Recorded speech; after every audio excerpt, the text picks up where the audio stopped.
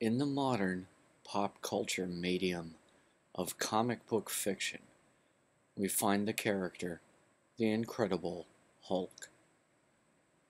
Hulk's famed first appearance was in The Incredible Hulk, Volume 1, Issue 1, dated May 1962, written by Marvel Comics founding mogul Stan Lee, 1922 until 2018, drawn and co-plotted by renowned comic artist Jack Kirby, 1917 until 1994.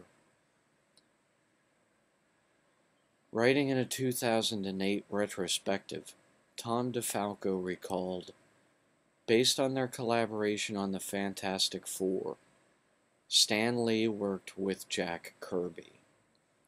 Instead of a team that fought traditional Marvel monsters, however, Lee decided that this time he wanted to feature a monster as the hero.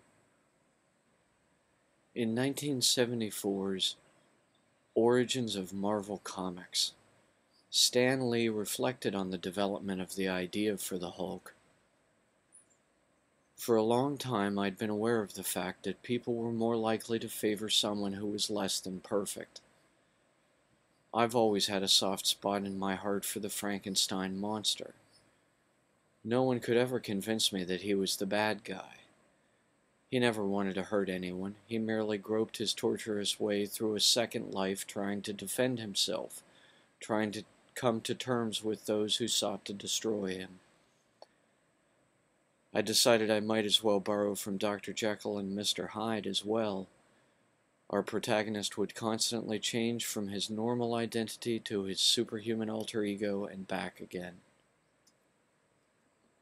In 1991, Les Daniels quoted Jack Kirby as adding to this premise that, as long as we're experimenting with radioactivity, there's no telling what may happen, or how much our advancements in science may cost us.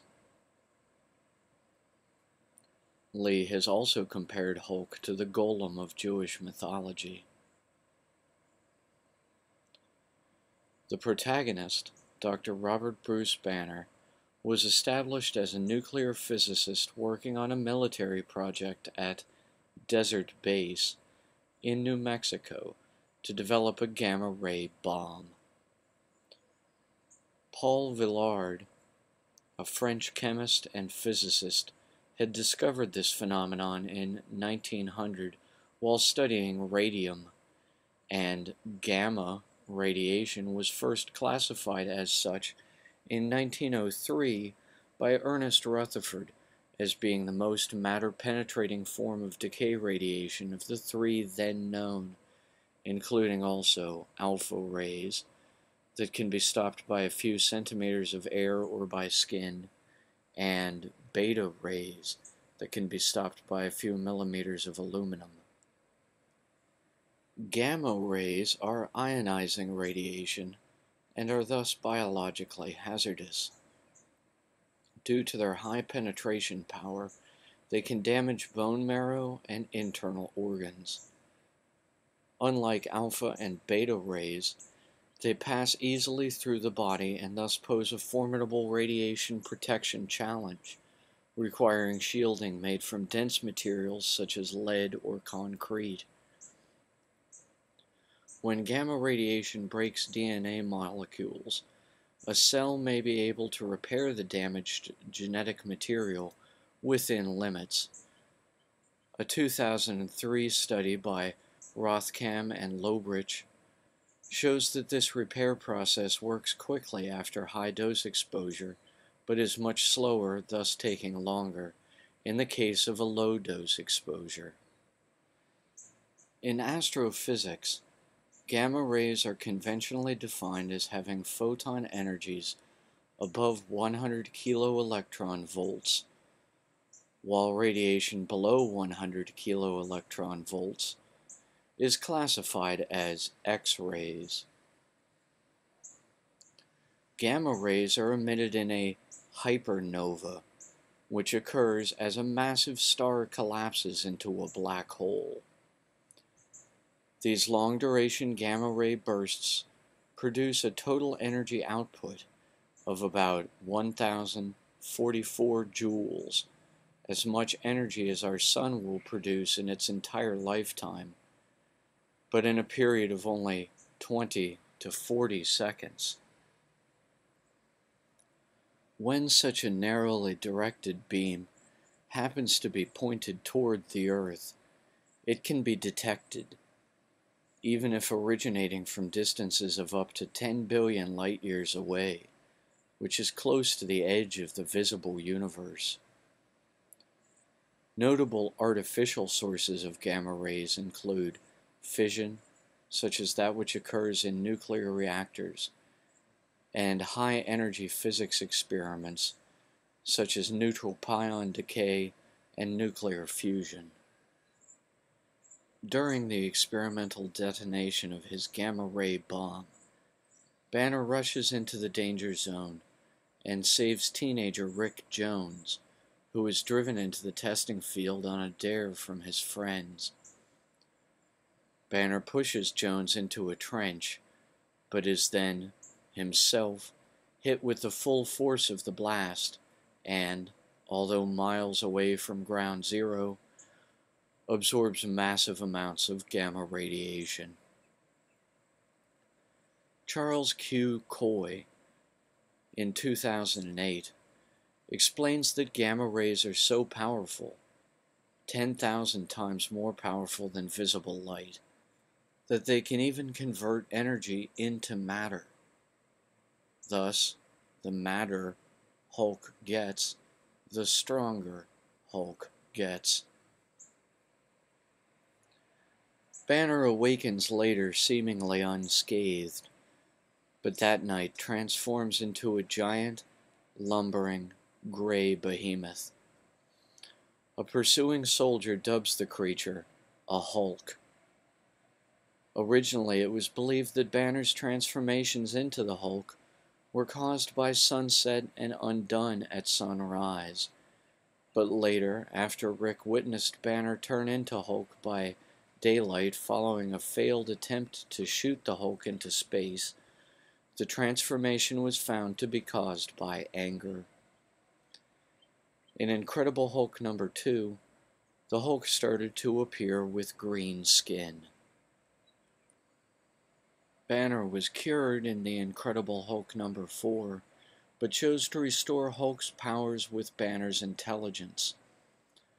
The gamma-ray machine needed to carry out the transformation induced side effects that made Banner temporarily sick and weak when returned to his normal state.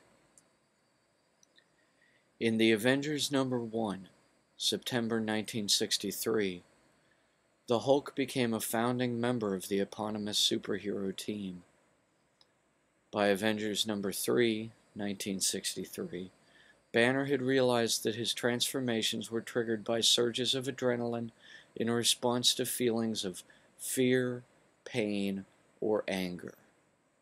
Also in Avengers number 3, overuse of the gamma-ray machine rendered the Hulk an uncontrollable, rampaging monster, subject to spontaneous changing. By Tales to Astonish number 59, September 1964, the Hulk appeared as an antagonist for Giant Man and had fully become what has since come to be called the Rampaging Hulk. It was during this time that the Hulk developed a more savage and childlike personality, shifting away from his original portrayal as a brutish but not entirely unintelligent character. Also, his memory, both long-term and short-term, would now become markedly impaired in the Hulk state. Tales to Astonish number 64, February 1965, was the last Hulk story to feature him speaking in complete sentences.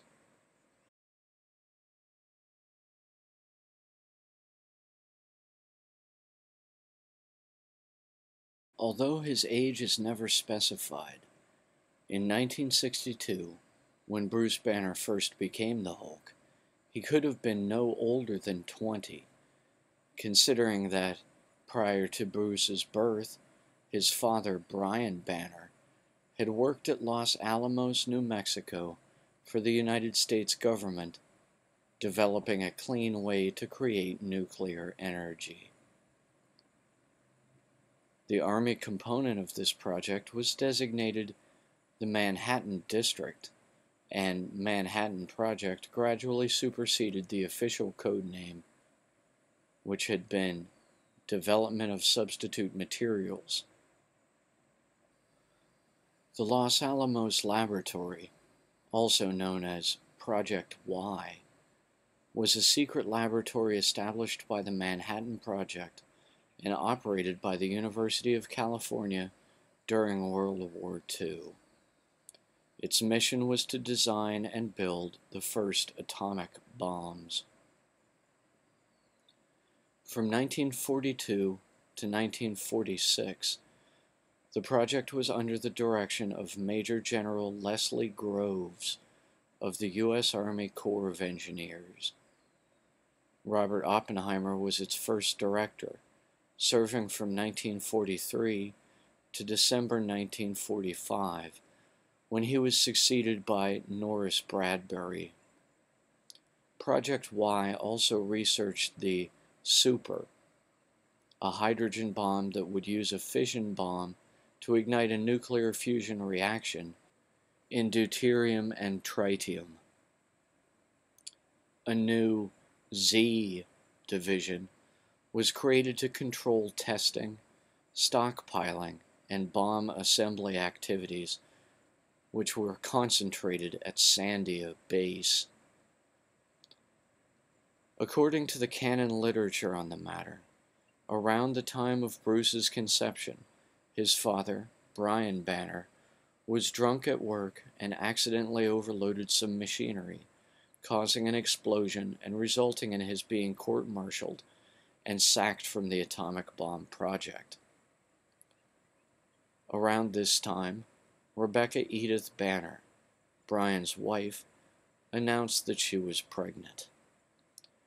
Even though he had been behind a shield when the overload occurred, and multiple doctors examined him and found nothing, Brian still felt that some amount of radiation had gotten through and affected his genetic structure, and, due to complications during the birth of their child, Robert Bruce Banner, in Dayton, Ohio, Brian became obsessive and paranoid that he had passed along a mutation or monster gene to his unwanted son.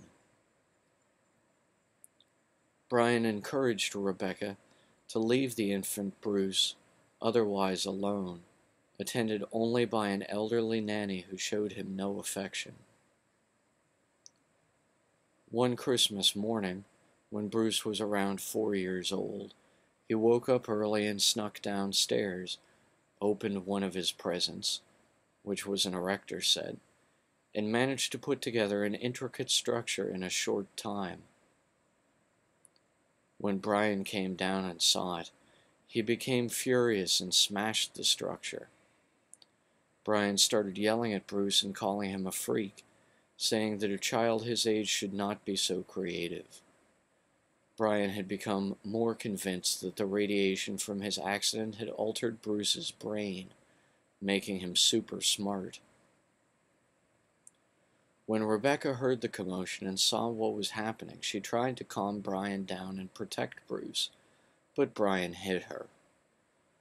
When Bruce got scared and tried to run to his mother, Brian hit him too. Brian looked at Bruce and called him an inhuman monster, and also admitted he never wanted a child in the first place. Around a year later, following repeated physical and mental abuse, Rebecca finally decided to pack up suitcases for her and Bruce and tried to get them both away from Brian forever by leaving him and running away. As she is outside with Bruce, Brian catches them at the car before they can leave and starts to struggle with Rebecca again. Bruce yells to his father to let his mother go and that he will be good, but Brian throws Rebecca to the ground, smashing her head in and killing her by accident.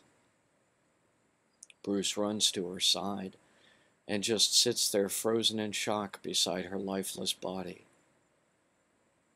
It's at this point where Bruce shuts down his emotions and becomes a repressed personality. After that, Brian was placed under arrest, but still managed to stop Bruce from testifying against him at his trial for Rebecca's murder, saying that if Bruce did so, he would go to hell.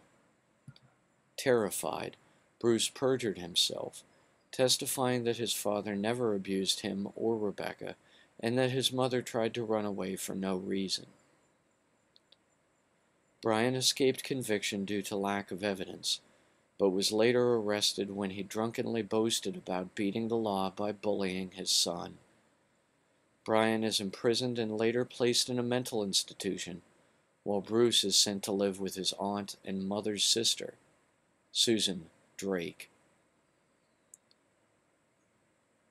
After 15 years of confinement, Brian, who is believed fit for reintroduction into society, is released into a reluctant Bruce's care.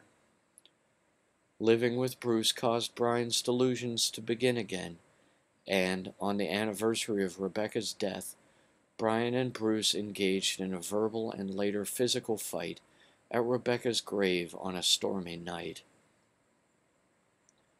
During the fight, Bruce accidentally killed Brian by knocking him headfirst into Rebecca's headstone.